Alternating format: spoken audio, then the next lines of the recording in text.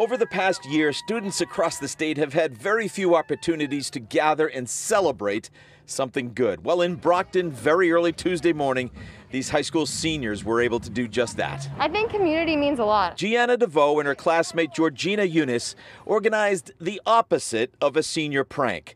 The two hatched a plan to decorate the South Middle School and Ardone Elementary with balloons and cards, an act of kindness for the younger kids who would be arriving later that morning. You see, both schools, the center of heartbreak following an accidental death of a boy at his home, as well as the drowning deaths of two young boys recently at DW Field Park. There was a great sense of loss throughout the community, so we thought that even though this is something small, if a kid sees a balloon and a card first thing in the morning, it might just make their day a little bit better. Just hearing about it, even if it's somebody that you don't know, just the fact that it's somebody in your community at a park that we all go to, it was a lot. Almost every member of the senior class in some way helped with this caring gesture. We knew that they were going through a pretty tough time, and loss is always really hard.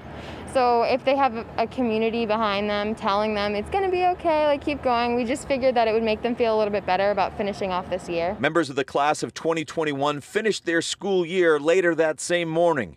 And after 14 months of enduring a world that was unlike anything before it, they learned that when they come together as a community, anything is possible. It's really heartwarming to know that even though that something bad happens and the community might feel a little apart for a bit, we always come together and are able to do something for the common good. I like being in a place like Brockton where we can all get together and do something like this just out of love. Although this was the first time a senior class did something like this, these two ladies hope that it's not the last. In fact, they're hoping that it will be a tradition for senior classes to do something for the community for years to come. In Brockton, I'm Doug Meehan, WCVB News Center 5.